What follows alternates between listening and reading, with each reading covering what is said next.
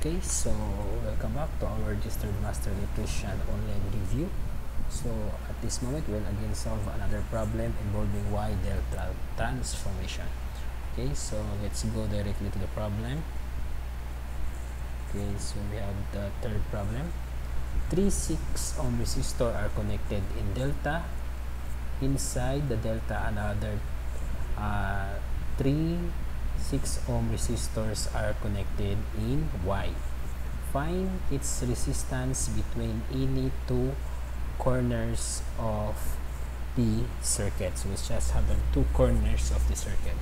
Okay, so we'll start this one by, of course, like the previous two problems, let's start this one by sketching or drawing the circuit. Okay, so 3 6 ohm resistor connected in delta.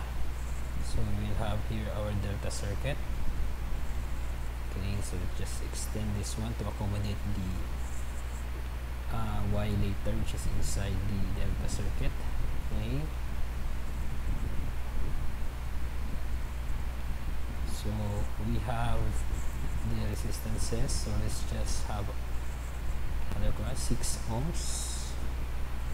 This is also 6 ohms, and this is another 6 ohms. Okay, then inside the delta, okay, that's inside the delta another 3 6 ohm resistor are connected in Y.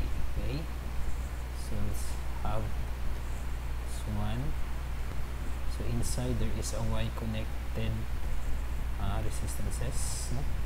Okay, so let's just have a color for that one. How about this one, brown? So this will be 6 ohms again, 6 ohms and 6 ohms. Okay, so the question is find its resistance between any two corners of the circuit. Okay, of the circuit. Okay, so meaning we need to find the equivalent resistance of the two corners. For example, this corner and this corner here and this corner here. So if we are going to get the equivalent resistance of that, so we are going to get the resistances here. What is this equivalent resistance? By that sketch we could not do that because we have Y and delta inside of it. So we need to find a way in order for our circuit to be uniform. Either it will be all Y or all delta, but because we are tackling about any two corners, so it must be in delta. Okay, so from our previous example, so we know that our delta is 3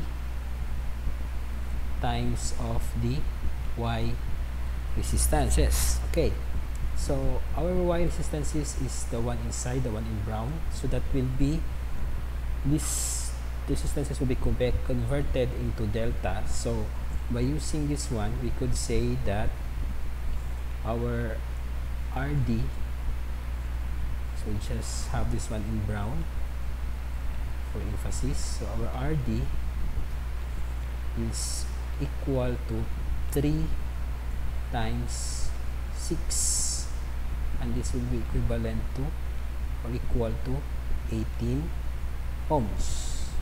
So we could rewrite our diagram.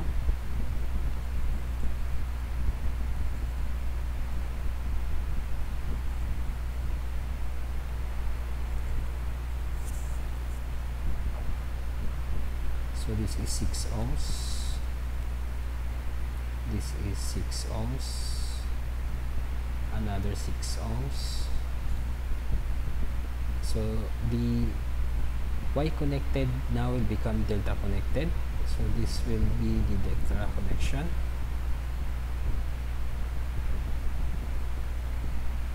So this will be 18 ohms. This will be another 18 ohms. this will be 18, so I just run out of space, ohms. Now we need to simplify further to transform this circuit into one single delta circuit. So we need to simplify each corner of that, or each side of the delta. So this one, we need to simplify this one also, and this one. And by inspection, that is a simple parallel circuit. Okay, so could have here, let's say that because the three of them are just equal, so we just call them as RP. Okay, so RP is equal to the reciprocal of our GP. So we need to find GP. So GP is equal to 1 over our resistance, which is 6 ohms, plus our resistance in 18 ohms. So let's just put first the variable R 18. So we will have, so GP is equal to 1 over 6 plus 1 over 18. So let's use our calculator. So we have 1 over 6 plus 1 over 18, and that is equivalent to 2 over 9. So 2 over 9 Siemens, that is the unit for conductance. So our RP is equal to 1 over the reciprocal of our conductance, and that will be equal to 1 over 2 over 9, or equal to 9 over 2. So our RP is equal to 9 over 2, that is 4.5 ohms. Next, we are going to get for the resistance on any two corners. So we'll end up with a single delta circuit, okay, each having a resistance of 4.5 ohms. Okay, 4.5 ohms here, 4.5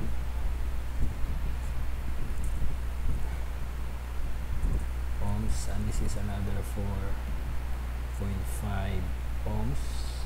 So we need to get the resistance between two corners. So let's have this corner. So this corner here. So that will be a series circuit. So let's call this one as RS.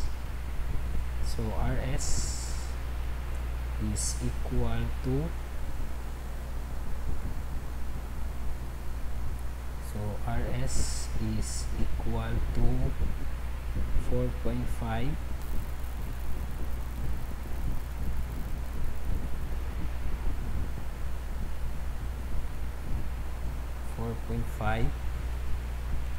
plus 4.5, so that will be equal to 9 ohms. So that this we are measuring in this corner, this one. So if we are going to find the resistance, so this will be our RT. So our circuit now will become, because this is already a series circuit, so our circuit now will become this one.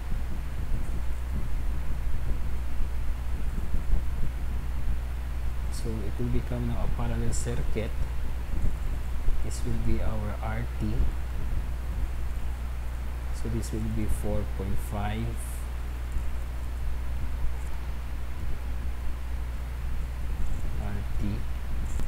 will be 4.5 ohms, and this will be the 9 ohms.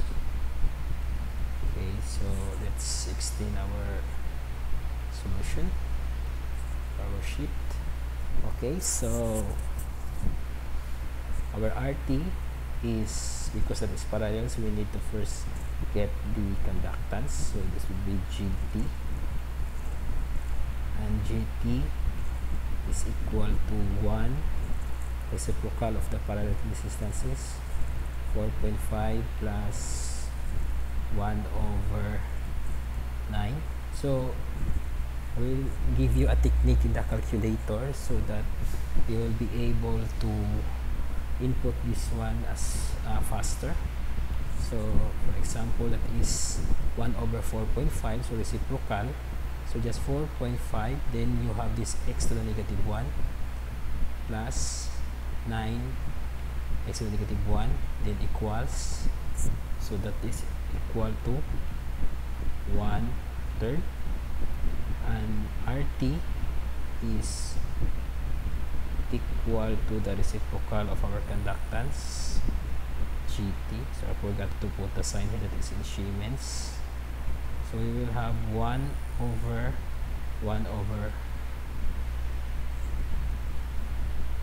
3.